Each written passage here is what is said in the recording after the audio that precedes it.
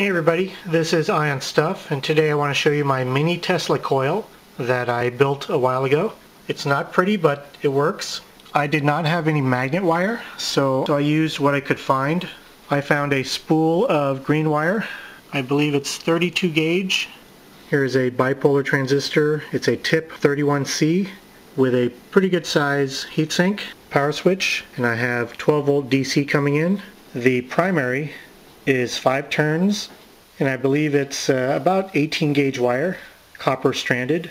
The secondary is about 350 turns at 1 inch diameter. For the secondary coil I used about 9.5 inch PVC pipe, 1 inch diameter. Now I'm not exactly sure what I did here. I was experimenting for some reason. Here you see a couple of resistors in parallel and 2 in series connected in parallel. I think they're all 100K if I see it correctly, and that works out to be about 40K I think. But normally you would need maybe 5K or 4.7K at a half a watt. And then you see the diode. I will draw up the schematic for you.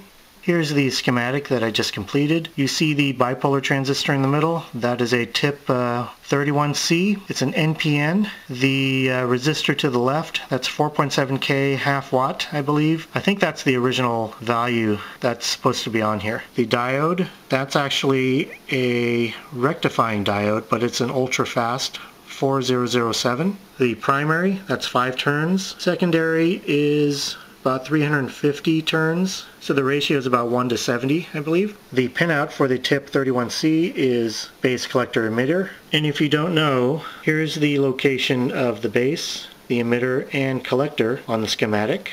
The primary coil is about 1 to 1.25 inch from the base. What you can do is you can experiment, raise it a little higher, lower, and you can make the coil larger in diameter, but you'll need something to support it up. I'm using a jewel case for the base. I attached the secondary coil to the base with a glue gun, and on top, take the end of the coil, strip the wire, and tape it to a piece of aluminum foil with scotch tape or masking tape. Wrap it around a foam ball, tennis ball, or something similar, and also glue gun it to the top of the PVC pipe.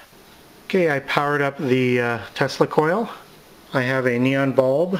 That'll help me test it out to see if the wiring is correct. And a CFL bulb. Notice the neon bulb lights up. That means it is working. If it's not working, then you want to reverse the wires of the primary coil and then try it again. A neon bulb lights up quickly, so it's a good way to test it. Now let's take the CFL bulb, bring it close.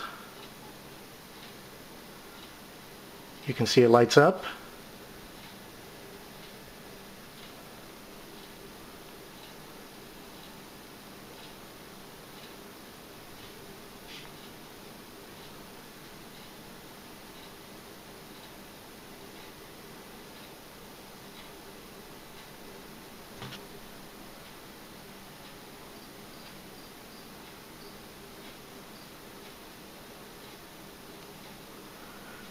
And there you have it. This is my mini Tesla coil. Thanks for watching. Please subscribe and have a great day.